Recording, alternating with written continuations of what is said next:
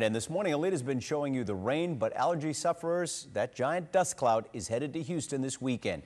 But it's not always a bad thing. Here are 5 things you may not know about the Saharan Dust Cloud, nicknamed the Godzilla Dust. 1.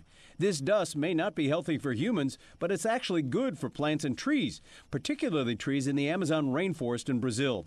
New Scientist reports the nutrient dust helps keep the biggest rainforest in the world fertile. However, researchers have also linked Saharan dust to coral disease in the Caribbean. 2. Researchers have also pinpointed one spot in Africa where most of the dust is coming from. One study found 56% of the dust found in the Amazon comes from the Baudelaire Depression in the country of Chad in north-central Africa. 3. Unlike many Saharan dust clouds, this one can be seen clearly from space. Astronaut Doug Hurley tweeted on Sunday his view above the dust plume over the west-central Atlantic. NOAA also showed a view of the dust over the Caribbean. 4. The dry nature of the dust plume limits thunderstorm and cloud development. The National Weather Service says that suppresses the development of tropical storms, but just in the short term.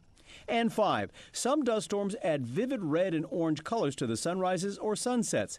But this time, there's enough dust you can expect to see just haze or a dull, milky gray color.